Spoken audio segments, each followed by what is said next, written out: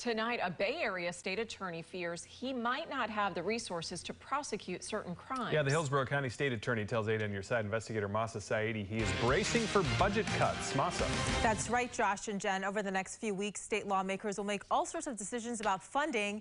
Tonight, a warning that cuts to the courts should be off the table. Mike Frank was killed in a shooting in South Tampa close to 4 years ago.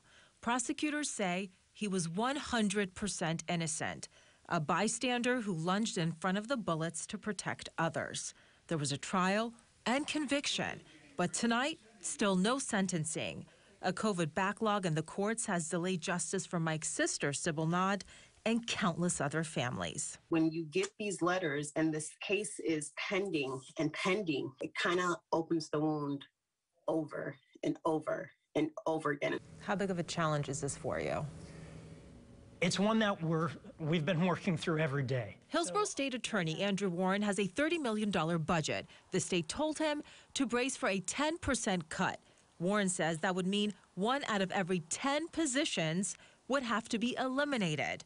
And that wouldn't just delay justice, it would impact public safety. That means fewer prosecutors to hold criminals accountable. It means that we have to start identifying the types of cases that we can't prosecute as quickly or prosecute at all.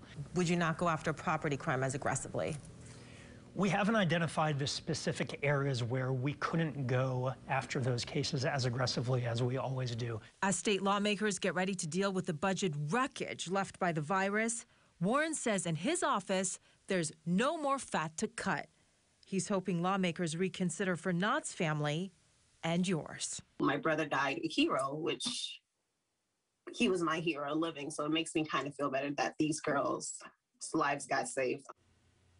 And we know you're concerned about your family's safety, so we'll be closely watching to see what lawmakers do here and how the state attorney handles it. Jen.